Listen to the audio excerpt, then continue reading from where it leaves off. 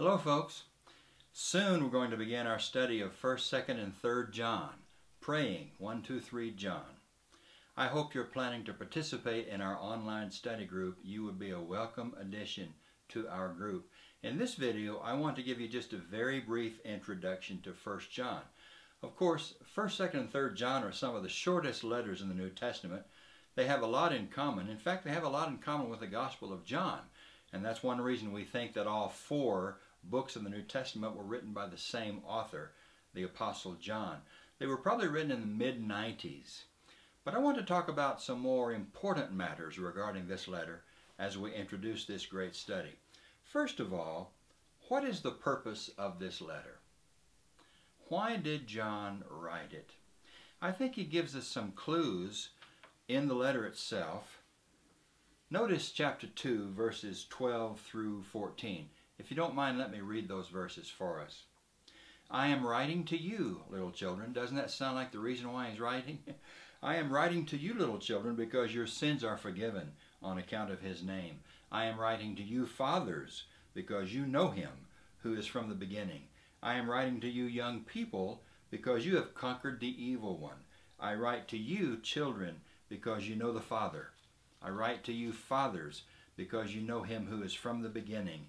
I write to you, young people, because you are strong, and the word of God abides in you, and you have overcome the evil one. Doesn't that sound like John wants to reassure his readers that they know God, that they've conquered the evil one, that they are right with God? And if that's not enough, take a quick peek at chapter 5 and verse 13, where John seems to clearly state his purpose in writing. Here's verse 13. I write these things to you who believe in the name of the Son of God, so that you may know that you have eternal life. John wants his readers to know that they have eternal life. So he wants to reassure his readers. Now, we might ask, why do they need that reassurance? Why is John so keen on assuring them of eternal life? And I think the answer must be that there were false teachers who were having contact with the Christians to whom John is writing. And these false teachers were challenging their salvation. Now, we read from chapter 2 and verse 19 that these had seceded from the church. They had left the church, but apparently they were still in contact with some of the members in the churches to whom John is writing, and they were causing some uncertainty among them regarding the true character of Christian belief. So, these false teachers had arisen, and they were causing these Christians to doubt that they had eternal life. What were some of the ideas of these false teachers? You know, to answer this question, all we really need to do is read through 1 John, and we get many clues as to what these false teachers probably believed and taught. For example, they claimed to have fellowship with God, chapter 1 and verse 6. They claimed to be without sin, chapter 1 verses 8 and 10. Perhaps they were claiming a moral superiority to others, sort of a Christian elitism. They said they knew God, chapter 2 verse 4, and they say that they love God, but they don't appear to love their brothers and sisters, chapter 4 verse 20. They claim to be in the light, chapter 2 verse 9, and yet they did not believe that Jesus was the Christ, chapter 2 and verse 22. They may not have believed that Jesus was the Son of God, chapter 2 verse 22 and chapter 5 verses 1 and 5.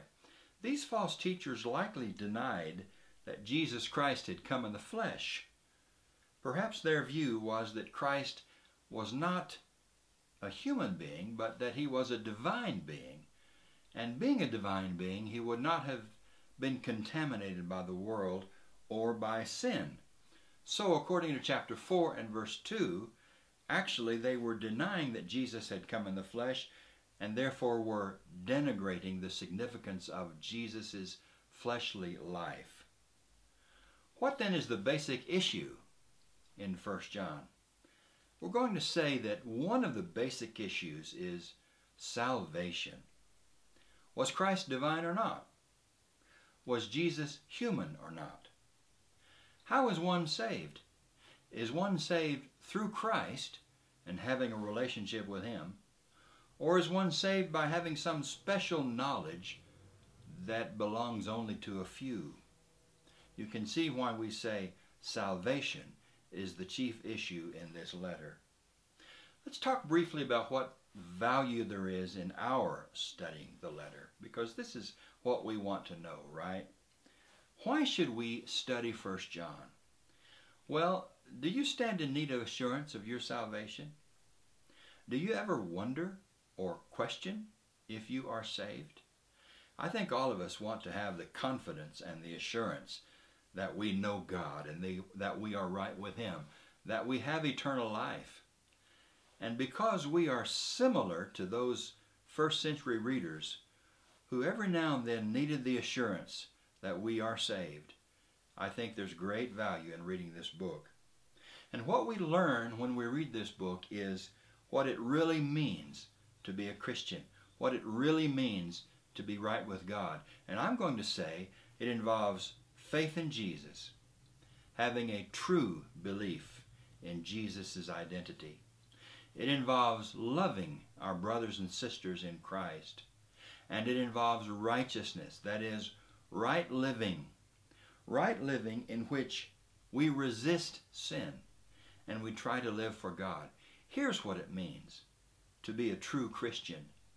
And if we have these qualities in our lives, if we have faith in Jesus, and if we have love for our brothers and sisters, and if we are intent and persistent on right living, then John would tell us we have every reason in the world to be assured of our salvation.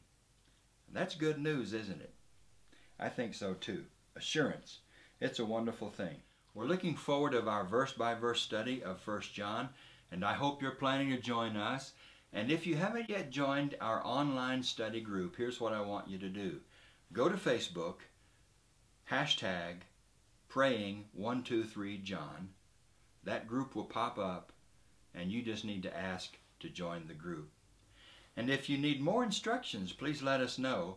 We'll be sending out, well, we've already sent out a reading schedule, but we'll make it available to you if you don't have it already. And our plan is to start 1 John chapter 1 and verse 1 on Sunday, April the 29th.